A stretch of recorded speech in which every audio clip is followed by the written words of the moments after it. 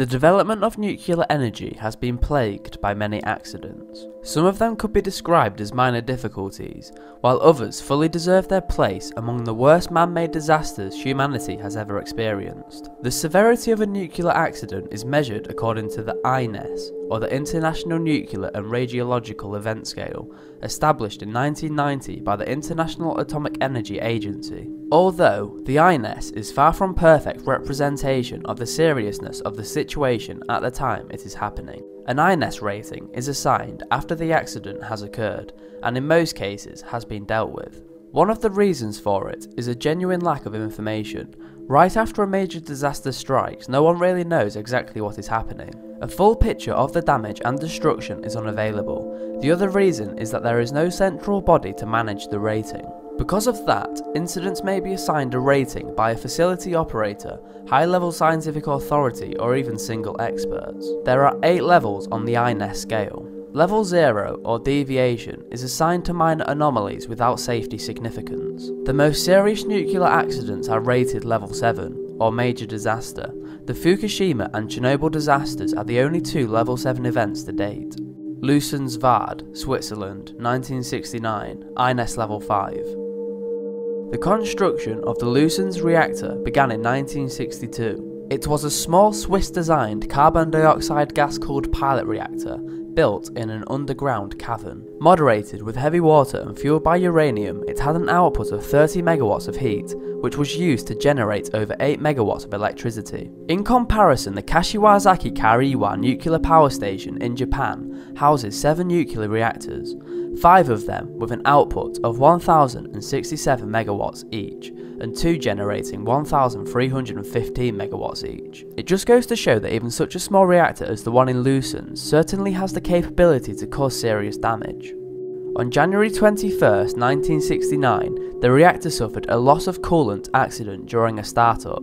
This led to a partial core meltdown and a massive contamination of the cavern. None of the people working on the reactor were irradiated, and the contamination was contained inside the cavern, which was then sealed, encasing the nuclear contamination in the underground cavern. This is called nuclear entombment. The cavern was later decontaminated and the reactor dismantled.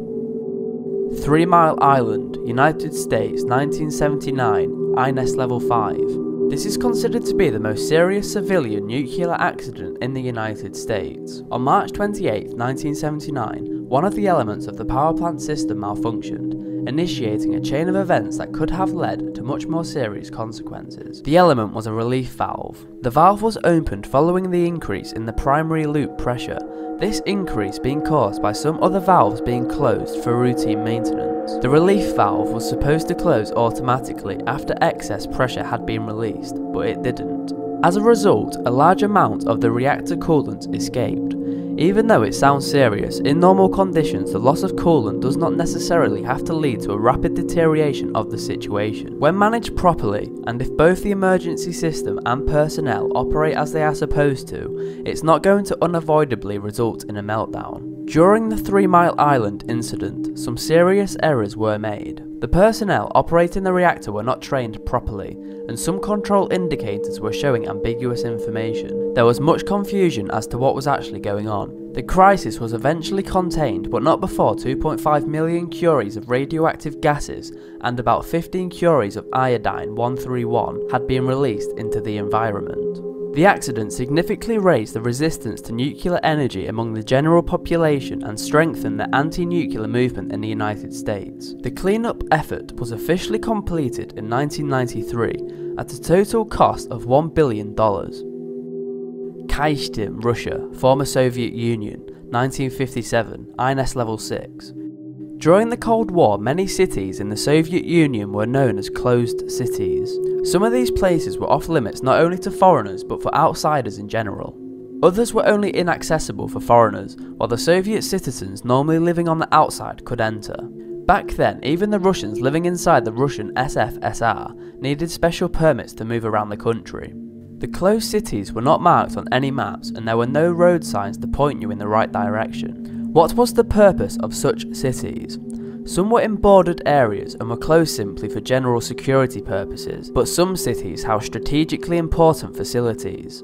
For example, Perm was a centre for tank production. Others were important scientific centres or were associated with the production of nuclear weapons or other military projects. There are still closed cities in Russia today, 42 that we know of, and probably more that we do not. The Kyshtym disaster occurred in one of such towns, Ozyorsk. As a closed town, it was not marked on any maps, so the disaster was named after the nearest city, that was Kyshtym. Ozyorsk was home to the Mayak plant, a large facility housing a plutonium production plant and processing facility. The plant was built in 1948 to make plutonium for nuclear weapons. At that time, Soviets were lagging behind the United States in the field of nuclear weapons, and they were desperately trying to close the gap.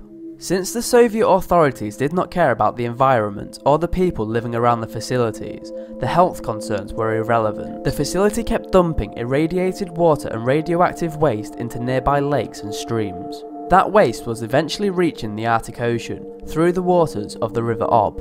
Some years after the original construction of the Mayak plant was completed, the storage tanks for dissolved radioactive waste were built. Since the waste was heating itself through decay heat, a cooling system had to be installed. On September 29, 1957, the cooling system for one of the tanks storing many tons of liquid nuclear waste malfunctioned, leading to the evaporation and eventually the explosion of the dried waste, which was mostly ammonium nitrate. The explosion had an equal force of 70 to 100 tons of TNT. Although nobody was killed directly by the explosion, it released a massive radioactive cloud. The cloud contaminated an area of over 7,000 square miles. At least 200 people died due to direct exposure to radiation, and 10,000 people were evacuated. In total, 470,000 people were exposed to radiation, and the Soviet Health Ministry found that over 8,000 people had died within the preceding 32 years as a result of the disaster. But of course, the accident was kept secret by the Soviet authorities. Only in 1976 the real extent of the disaster was made public. The CIA also kept quiet about it, presumably to avoid arousing public fears of the nuclear energy in the United States. Fukushima, Japan, 2011, INS level 7. On March 11, 2011, an earthquake with a magnitude of 9.0 struck off the coast of Japan. The resulting tsunami, which was 49 feet tall, hit the Fukushima nuclear power plant 51, flooding the entire area and destroying or damaging electrical lines, generators and pumps. As a result of this damage, reactor 1, 2 and 3 experienced a full meltdown. The full extent of the damage is still not known today. It's certainly too soon to even estimate the total impact on people and the environment. Even though this is number 2 of the most serious nuclear disasters, it may well become number 1 in the future. Chernobyl, Ukraine, former Soviet Union, 1986, INS level 7. On April 26, 1983, a series of events led to the explosion of the reactor number 4 at the Chernobyl nuclear power plant. The resulting fire of the graphite moderator sent huge plumes of heavily radioactive smoke into the air, and it eventually contaminated over 38,000 square miles of land, which is now Ukraine, Belarus and Russia. The accident was caused by the faulty design of the reactor and a series of errors by the reactor's operators. There is no agreement as to how many people have died as a result of this disaster, but most estimates place the number of casualties at 5,000 to 6,000. But around 100 people were killed in the initial aftermath of the accident. Anyway, thanks a lot for watching. If you enjoyed the video, please leave a like and subscribe to my channel to keep up to date with my weekly videos. Also, don't forget to keep in touch on all my social media sites. The links are down below. See you next time.